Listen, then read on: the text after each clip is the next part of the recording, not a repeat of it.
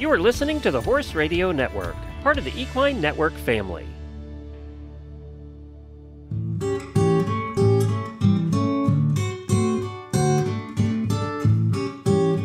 Welcome to this episode of the Disease Du Jour podcast on the topic of artificial intelligence use in veterinary medicine with Dr. Parminder Basran. I'm your host, Kim Brown, editor of Equimanagement. My co-host is Carly Sisson, digital content manager. The Disease Du Jour podcast is brought to you in 2023 by Merck Animal Health. Basran is a PhD as well as a fellow of the Canadian College of Physicists in Medicine. He is an associate research professor, section of medical oncology, in the Department of Clinical Sciences at Cornell University's College of Veterinary Medicine. He has more than 20 years of experience as a medical physicist in human oncology. He said he was excited to bring his medical physicist knowledge to Cornell through research, education, and clinical support. He said, while the patients are different, my ethos remains the same, to improve the quality of care for cancer patients through the introduction of evidence-based technologies and pragmatic processes in our fast-paced environment. Thank you, Dr. Basran, for joining us today on Disease Du Jour to talk about artificial intelligence in equine veterinary medicine. Thanks for having me. I'm excited to be here. It's going to be a lot of fun, I'm sure. I think this is going to be so exciting. We hear so much about artificial intelligence, and you can't turn the TV on or listen to anything or be online without seeing it. But I know that we're still in veterinary medicine a little confused about what all does this mean. And I know you contributed to a December 22 issue of the Journal of Veterinary Radiology and Ultrasound about artificial intelligence. And the articles on there are open access, and they're meant to give a broad view on the topic. And we're going to make sure and put a link to these articles in the written summary of this podcast on equimanagement.com.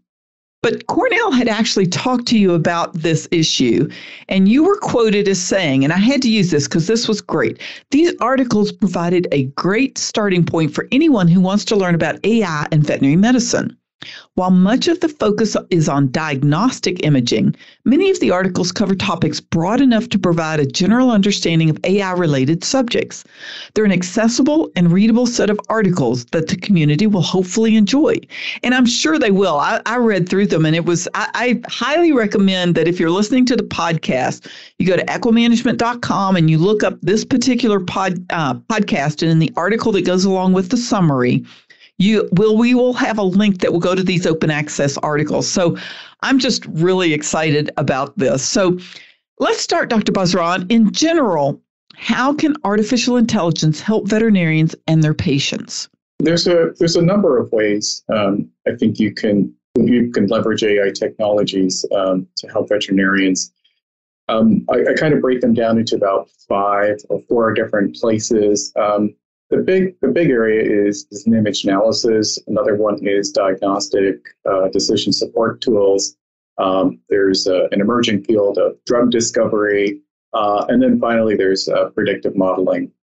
So very briefly, with regards to image analysis, we can use AI algorithms to help find features within things like X-rays and CT scans to help diagnose or analyze these images.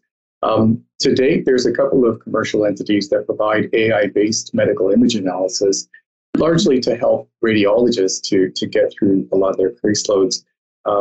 There is a shortage of veterinary radiologists, and so this is an option for a lot of communities. Another area is sort of like that realm of diagnostics and decision support. We're seeing AI algorithms being developed to help diagnose animals with various conditions, using data sets that can range anywhere from age, sex, weight, to whole slide images, biospecimen samples like blood smear analysis, infrared and conventional imaging sensors, GPS tracking systems, and all sorts of novel ways to collect data from animals that can be used to help in decision support and diagnostics. And there's this field of drug discovery, a little bit more sort of on the maybe on the commercial side, where people can use techniques, machine learning techniques, which is kind of a subfield of AI, to help analyze these huge streams of data that are generated when people collect genomics data or proteomics data or metabolomics or other kinds of omics data, analyzing this data to help see if there are things like inhibitors or promoters that can be used to exploit in the process of discovering drugs to treat serious conditions. And then finally, that last thing is that sort of predictive modeling, where you can use these AI algorithms to predict various types of conditions. So in the case of equine medicine, there's been some research on developing models to predict laminitis, catastrophic fractures from proximal sesamoid bones, and other kinds of conditions. Wow, this is going to be an exciting time to be in veterinary medicine, just because you have a shortage of vets and suddenly you've got some tools that are coming in that can actually help you save time in what you're trying to accomplish. Yeah. There's a lot of really important things where we might be able to use these technologies to help veterinarians. And so some of the important things that I can sort of list off the top of my head are things like improving the diagnostic accuracy. So when an expert, a veterinary radiologist, for example, when they have a suspicion of what this X-ray might be looking like, they can refer to an AI system to help improve the accuracy of that diagnostic assessment. There's the whole sort of speeding up of diagnosis. Can we analyzing large data sets, for example, to come up with a solution or to come up with a prediction a lot faster. That process. So one of the I can touch on this a little bit later, but one of the areas where there are some sort of sweet spots where AI could really be used to significantly speed up the time to analyze or process data. It's things like image segmentation, which is if you have a three-dimensional imaging data set like an MRI or a CT, sometimes you need to identify certain bones or certain tissues in that region, in that volume. The conventional approach is for someone to painstakingly draw on each of these images, but now we've seen, certainly in human medicine, people deploying AI systems that can automatically segment all the types of tissues that are in that tissue set or in that 3D volume. So we can leverage, and these things can take, typically, 1 or 2 days to do manually, which can be done literally in minutes. So that can be huge time saving. There's the concept of personalized medicine, and can we use AI? Can these AI technologies help personalize the kinds of treatments for a patient, as opposed to looking at it from a broad population perspective? And then there's also just along that line, there's identifying animals that might be at risk. Can you use these AI algorithms, I should say, to identify animals that might be at risk for certain conditions, like some of our research, which is focusing on identifying features within certain bones of horses, like thoroughbred racehorses, which might suggest that these animals might be prone to some catastrophic failures on the racehorse. Wow, that would be great, because that's been. I've been in this for about 40 years, and it's been kind of the big goal is to try and figure out ahead of time what might we be able to do to diagnose these horses earlier who are at risk. So that's exciting. Yeah, there's actually, it's amazing how fast the space has exploded over the last several years. And it really comes down to people having access to digital data and leveraging that digital data. So those institutions and those communities which have lots of the data in a digital form can deploy this brand new hammer to knock on these problems. So that's the exciting part, and it's probably another important point in this broader discussion about AI in general. Like we talk about the importance, the potential of AI, but it's really not possible unless you have data that is in a format that can be used by an AI system, right? So the long gone are the days of patient charts, which are paper-based and that kind of thing. We really need to think about the data more carefully and digitizing it, and which in itself is no simple feat. Oh boy, that's right. Yeah, I mean I hadn't even thought about that. There's so many little data points that have been collected over the decades that could suddenly reveal things, trends that we've never even noticed before. Yeah, and I have this conversation regularly with students about the difference between data, information, and knowledge. Those are three very important separate things.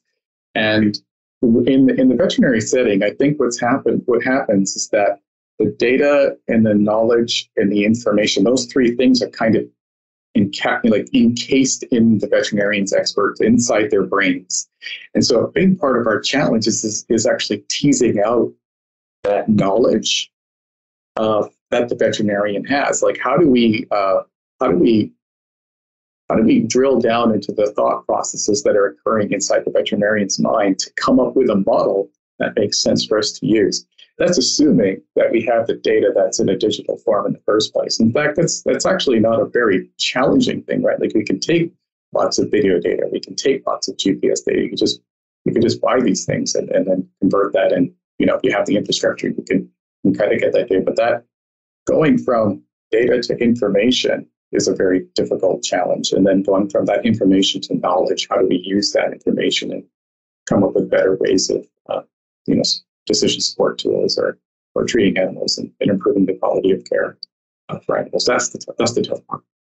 Today's Disease Du Jour podcast is brought to you by Merck Animal Health, the maker of prestige vaccines, Banamine, Panacur, Regimate, Protozil, and other trusted equine health solutions.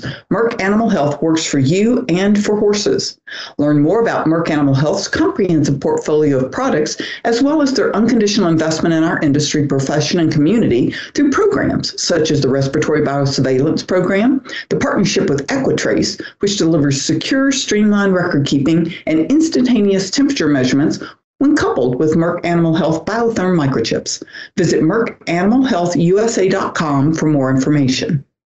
I can predict there's so many veterinarians that I know of who are research minded, and they're like, oh my gosh, I've got all these records. I wish I could go through and look at XYZ. And it's like, this may be the start. Yeah. That's one of the things that's really exciting about, certainly within the environment that we're working here in Cornell, is the ability for us to have a lot of data that's in a digital form, which is really the tough part. And it is no simple feat, a lot of the challenges that are associated with AI are driven by the data that's used to develop those models. So if you think about the process in AI generally, in any kind of machine learning, the way that this works is that you have to have some data set, you have to have some important questions. You're either going to try to classify something or predict a number. We call them classification problems or regression problems. And then you use one of, a bajillion different AI systems with neural networks and so forth to make this prediction. But the data that we use, we have to be really careful about it, because that data, if it's a single institution, for example, it doesn't make a lot of sense if someone could develop a model in their institution and come up with these beautiful, highly accurate systems and models to predict something.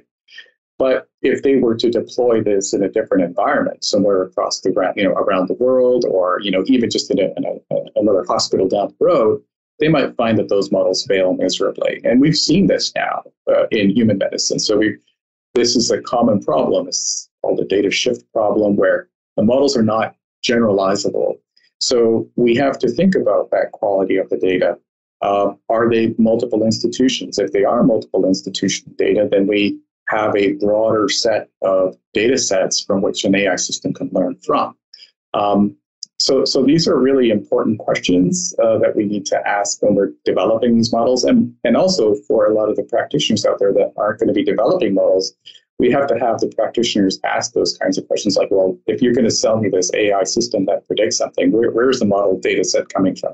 Is it relevant to my practice? Does it make sense for me to be predicting X, Y, and Z in my scenario when it's not relevant to my community? These are all really tough questions that we're just scratching the surface of in human medicine and in veterinary medicine. I mean, that to me, this is just so exciting, even at my advanced age. So veterinarians out there, if you're, even if you've been in practice for a while, this may be the coolest thing that you have seen because it can take all of the things that you have stuck away in your files and may be able to contribute to learning. Maybe we can figure out how to solve laminitis finally. Yeah, there's been some pretty cool work. Like every day there's a new publication coming out on some AI system in equine medicine, and so I came across a paper recently that had explored that specific issue, and so yeah, you wait long enough, I'm sure someone's going to. How widespread is AI modeling currently in veterinary medicine? Is it mainly happening at the major research universities, or is this something that private hospitals are adopting? I think it's a combination of both, but I think the larger institutions have some advantages in the sense that they can see cases from, they have a larger pool of cases from which to have the data sets. Now, if you were to develop an AI model, like an AI model from scratch, you typically need like tens of thousands of data sets to train on for it to predict and do a good job. But you can use some clever mathematics and clever software to significantly reduce that down. And, I hate to throw a number out there, but generally you see a lot of people that would publish results based on numbers that might be on the order of like 100 cases. So if you have 100 cases or somewhere in that space where you have a couple of really definitive diagnoses, you could develop a model. So, and to get to that spot, to get to 100 cases is no easy feat, right? So that's something so that's the biggest challenge, is that, access to the data is the biggest challenge in veterinary medicine. Sitting here talking to general practitioners for the most part, we do have researchers and folks in universities listening, but just talking to the equine veterinarian in the field, how is this going to benefit the equine veterinarian in the field in the future? It's a tough question because I'm not exactly a practitioner, but I can make some sort of broad sort of statements. And I think, I mentioned a couple of these things earlier. I think that things like image analysis, using X-ray images and MRI images and doing doing quicker diagnosis on these data sets, I think that's going to help. AI systems are going to help with that. There's been some work on lameness detection where people have developed some AI algorithms to detect for lameness.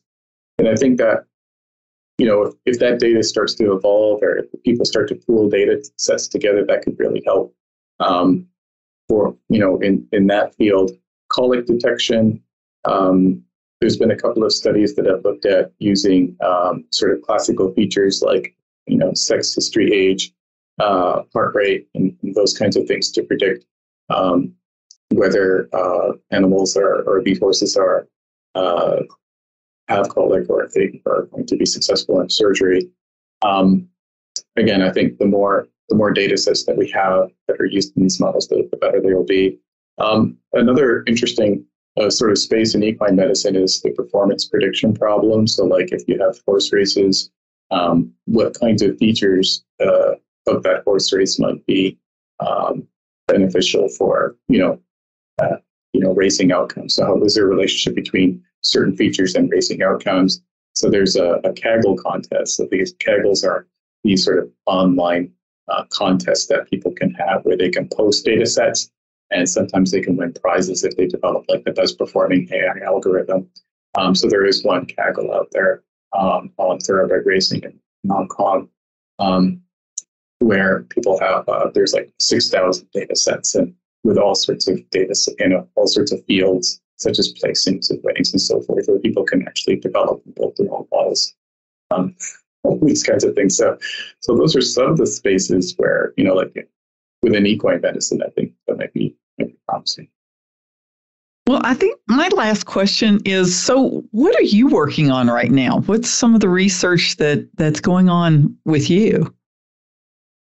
Well, so I have a broad range of AI-related research in veterinary medicine. So with regards to equine medicine, as I mentioned, we're looking at using machine learning approaches, AI approaches to predict the risk of catastrophic fracture from CT images in racehorses. So the idea here is that maybe we could develop something like a screening tool that could identify, whether a horse might be at risk of a fracture, and then there could be some intervention there. So that's one area that I've been working in. Other areas in veterinary medicine generally, we have projects we have one really great project on using computer vision technologies to predict the risk of mastitis in dairy cows. So in these large commercial dairy farms, there's thousands of cows, and often a veterinarian needs to go and do manual assessments on the risk of mastitis.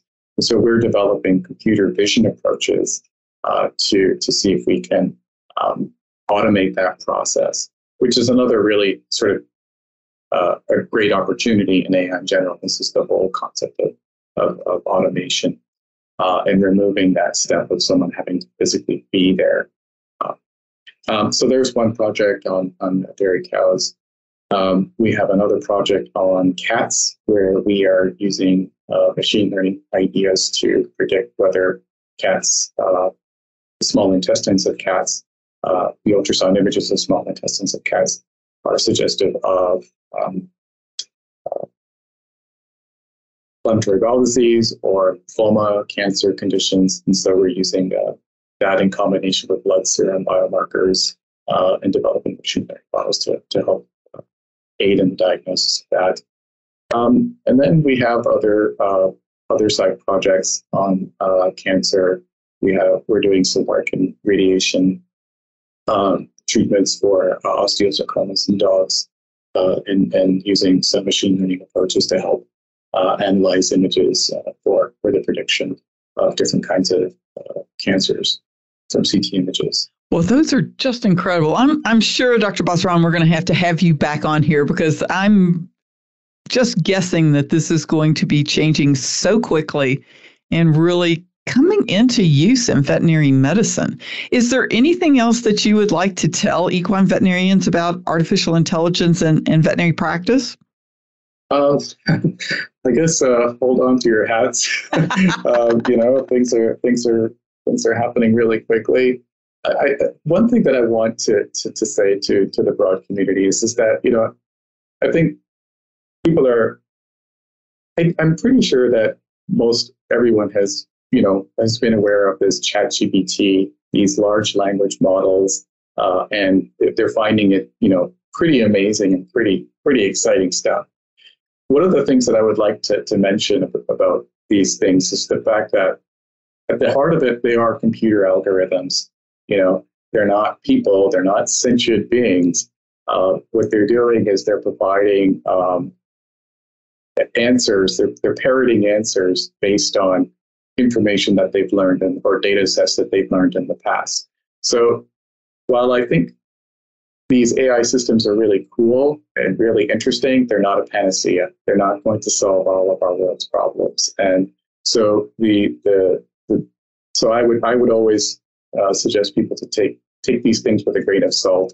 There's always lots of failures. We've seen a lot of issues with AI systems, catastrophically failing. And so while it's really great to be excited about these things, we also need to have a heavy dose of skepticism with these AI technologies. So that would be my final comment for anyone listening. Well, thank you again so much for joining us today on the Disease Du Jour podcast. And a special thanks to our sponsor, Merck Animal Health, who lets us have these types of conversations. And if any of our listeners have any questions or suggestions, you can send an email to me at kbrown, that's the letter K Brown, at equinenetwork.com. Disease Du Jour is part of the Horse Radio Network, a leading podcast network for horse lovers worldwide and a division of Equine Network.